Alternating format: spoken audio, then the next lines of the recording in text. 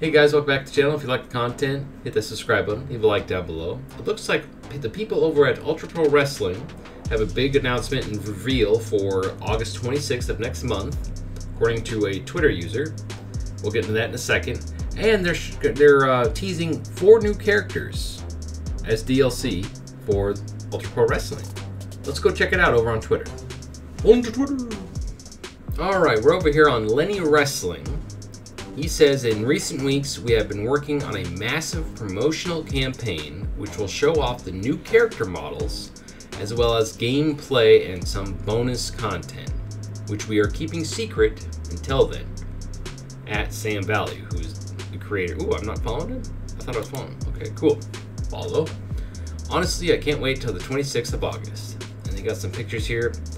And it looks like new character models. I know you said that they're redone all of them because this is what they used to look like. A little janky. But this was just for the Kickstarter, so that I'm assuming they're going to look much, much better.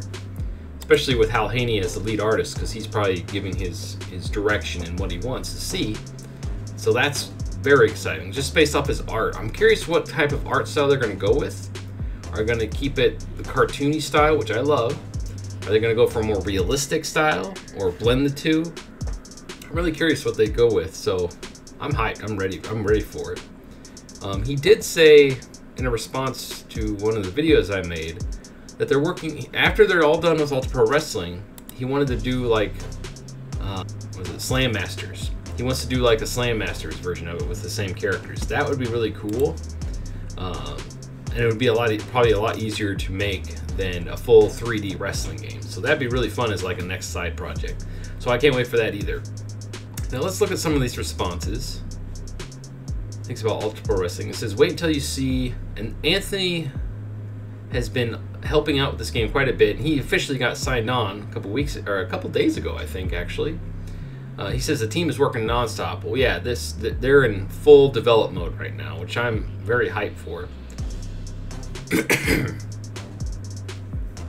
This is one of my most anticipated games now because of some of the responses they've given to me, and I've seen them respond to other people.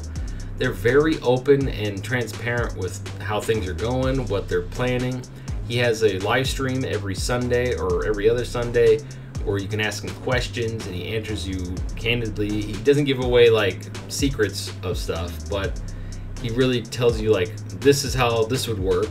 And let's say you ask him, can you do this? He goes, yes, this is what we're planning, or no, we're not going that route. And it's really, really cool because it gives you an idea of what they're going for the game. So I love it. Let's see, these make me so happy, and there's people just posting toy stuff. So now let's go over to the character reveal profile. And I'm like, who is it? With the fry glare. Alright, so we're right here. Here's the 4 characters. Now, right off the bat, the 2 on the left look like Demolition. And I did look at the responses already. Some people were saying the 4 Horsemen. I think these 2 look like the Steiner Brothers, just because this could be the Steiner Brothers head thing. But they were in WWE 2K23. I don't know if they have like a legal thing where they can't be in another game. Who knows? I can't really think of who else these 2 would be. It'd be awesome if they had the Road Warriors, but if the Road Warriors would be a dead giveaway with the spike pads. Unless they did them without the armor, so it wouldn't be so obvious. So it could be the Road Warriors, because Hawk and Animal, which would be freaking awesome, because I'm pretty sure at one point he had long hair down at the bottom, but he had, the mohawk with the side thing, and then Hawk had the 2 little hair things. I'm trying to remember. I'm pretty sure he had a mullet at one point. And then of course Demolition. And then some people are being jerks. They're like, oh, yawn, another concept art. Well, they're trying to promote their game. Give them some, give them some slack a little bit. They're going to show everything next month, which I'm super hyped for, August 26th. Don't forget. I'll be talking about that for the next few weeks. We got 4 Horsemen, Chippendales, the Fabulous Freebirds. I wonder if it's the Pillman family. That could be the Pillman family. Powers of Pain. I'm trying not to think of people that were in WWE, although they might be, you know, like major ones. Like the Nation of Domination is obviously not going to be in another game because that was a WWE faction. DX isn't going to be in there. NWO is not going to be in there. WWE owns all of that. So I'm trying to really think of factions and people. I wonder if that's Booker T. What is it? Harlem Heat, I think. Nah, that wouldn't be Booker T. That'd be cool though. And Booker T works for WWE, so I doubt they would put him in a different video game. Anyway, who do you think it is? Sound off in the comments below and let me know who you think it is. Don't forget August 26th. I can't wait to see what they show off.